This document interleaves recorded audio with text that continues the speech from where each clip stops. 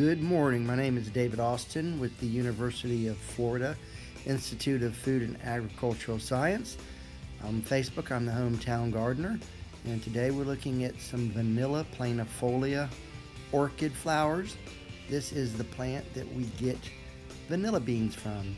And this morning I'm going to show you how to pollinate them. And it's going to require that I break this flower apart. So I'll start by breaking these petals back. And I need to get to the anthers, which has the pollen, and the stigma, which is the female part of the flower. And we have to get those two parts to combine. So I'm breaking off the petals. I take the toothpick and insert it in the flower. You can look at the top view of how that is. Just pull straight up. I'm going to peel that down, and we'll take the back sides and peel this flower apart so we can get to the anthers and the stigma. And so we're looking at it now. We use a toothpick to do this. It's fairly simple. There's a little flap right there. That flap separates the anther from the stigma, and we need to make those two parts join, so we are going to gently lift that flap up. While we're doing it, we're going to make sure that our thumb is in the right position so that we can squeeze down on that. So we gently lift the flap, and we get the flap up. It's a little harder. We can pinch it back down. You see, just gently, not too hard. You can overdo it and break it. And so that should be pollinated now. And it's usually done by a bee. It's a very small bee. Honeybees are too big to do it.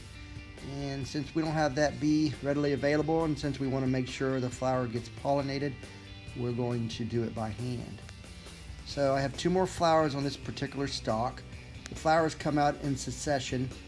3 on one stalk is quite a few. A lot of times it'll only be 1 a day. You see some flower buds down there. Once again, we're going to break the petals, get them out of the way. And it's kind of sad because the petals are there to, to attract insects to the flower. And in this case, I'm the insect, so we don't need them. Insert the toothpick. You peel that down.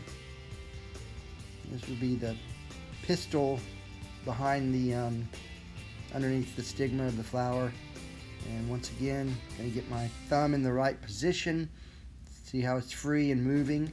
I'm going to gently lift that flap so that we can connect the anther and the pollen to the stigma portion of the flower, and that is also done.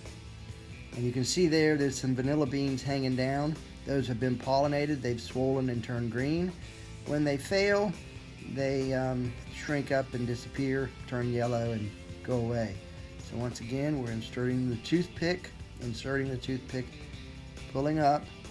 You peel it down in the front, peel the sides away. And be careful, there's other flowers on there that you don't mess them up while you're doing this. Make sure that thumb is available to move around. It'll lift the flap again. And then the thumb's going to pull the anthers down into the stigma and make sure that that is pollinated. And so that's basically how it's done. This is an orchid, and there's the bean that's been pollinated. That's a good one, successful. And then back there in the back, we're looking at one that was a failure, not done properly. And there's other shriveled up flowers there. I made some mistakes, quite a few actually, before I actually became more successful at it. And that's going to take a little practice. You just have to be not afraid of it. Go in there and do it. And once again, I'm the hometown gardener. You can find me on Facebook as a hometown gardener, or on YouTube as the hometown gardener. And contact me at University of Florida IFAS extension at David Austin at ufl.edu. And thank you for listening.